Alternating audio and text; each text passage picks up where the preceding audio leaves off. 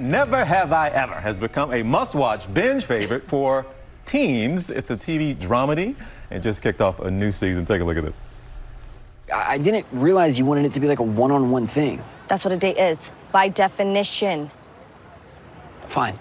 Okay, I will take you on a real date. It's too late now. And besides, I'm moving to India. You're moving to India? Like, forever? Yeah, like in a month. I guess we'll have to make this time count. Oh, yes. Don't you all remember those awkward teen years? Yes, and one of the stars of the series joins us now with more on what's to come in season 2. Darren Barnet, great to have you with us. Congratulations on the success of this show. It's fantastic, and you just had us all laughing here. I know you're a little bit beyond those awkward high school years that I just discussed. You play the heartthrob in this series. Did you rely at all on your experience in high school to play this role? Maybe slightly. I don't think I was that popular. But yeah, I sort of drew on, being the book judged by his cover. And that's, I guess, what I led with. I cannot imagine this dude not being popular in high school. I think he's just being humble. That's what that is. Come on. I think I was well liked. I wasn't popular per se. I lived in a different part of town, so I was the new kid a lot. Well, let's pick up there. You talk about judging a book by its cover. You say some people, you told our producer this note, but people look at you and they can kind of pick out your ethnicity, but some people are kind of at a loss.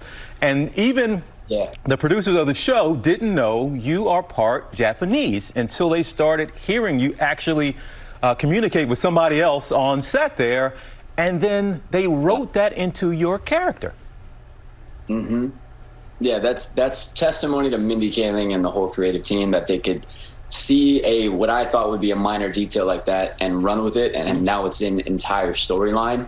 But yeah, I was speaking in Japanese with our AD at the time, and I always like to practice it if I find someone who speaks it. And Sal Perez, our wardrobe designer, got wind of it, told Mindy, and that's where the hyphenated Yoshida came in the last name.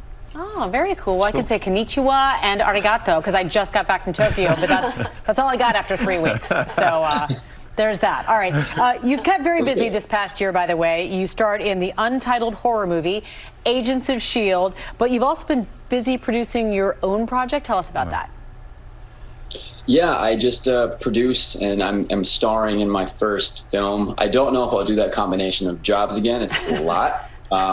But it's a psycho thriller, if you could imagine The Shining meets Shutter Island. I did it with my best friends, and it is titled Apophenia, and we just wrapped. We hear that oftentimes from folks who do acting / something. They never want to do it again. Now, why do you say you wouldn't want to do that combination again?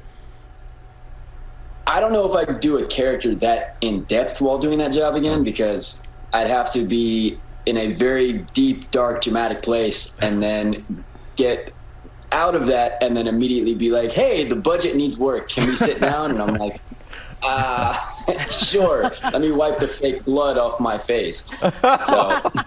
Okay, when you put it that way, that makes sense. Man, the show is fantastic. For anyone who had, a lot of people are already caught up, but if you haven't, I'm just getting caught up on Never Have I Ever, but it is absolutely hilarious. So everyone, season 2 is streaming now. Darren, congrats on everything. We hope to see you again down the road. You are welcome back here on GMA3 any old time, man. Thank you, guys. Thank you for having me. I appreciate you.